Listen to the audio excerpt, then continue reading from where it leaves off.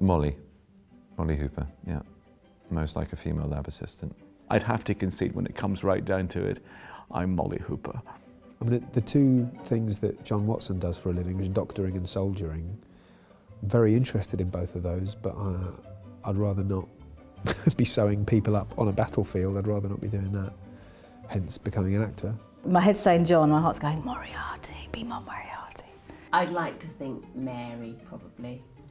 But I think I might be Mrs. Hudson. I'm very happy with Mrs. Hudson. Well, I look most like Lestrade, oddly.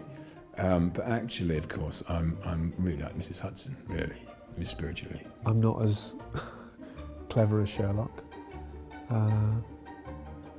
Might be Lestrade. Maybe I'd be Lestrade or Mrs. Hudson. I don't know, because I like making people tea.